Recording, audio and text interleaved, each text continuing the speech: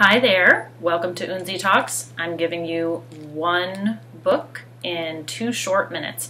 And this one is called Tribe by Sebastian Junger, and he's also the author of books such as War and The Perfect Storm. And what I like about this one, there you go right there, it's a skinny book, everybody. You can read it pretty quickly. It's nonfiction. And 2 reasons why I value this book are its internal consistency. The research that Sebastian Junger does to present the book is really impressive.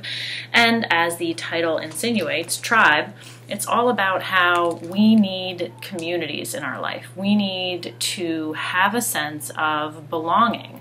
And so his research extends out to the American military, people coming home from war. He also does great historical research and goes back into Native American research and colonization research, etc. But he does it in this really engaging way.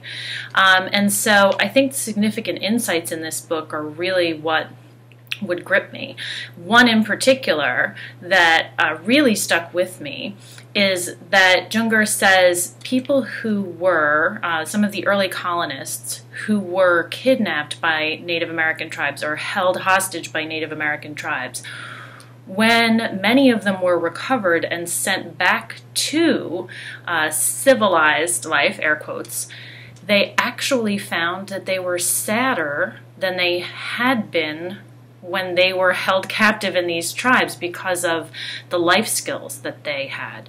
This book was recommended to me by a teacher friend, actually 2 teacher friends, one of whom has a husband who is a veteran and another one of whom had an experience after Hurricane Sandy with her community, and they felt like this book resonated with them because of how much the message is true that people really do need each other despite what modern life might indicate. So hopefully you will give this book a try. You'll add it to your read next list. As I said, it's pretty short and sweet and very insightful.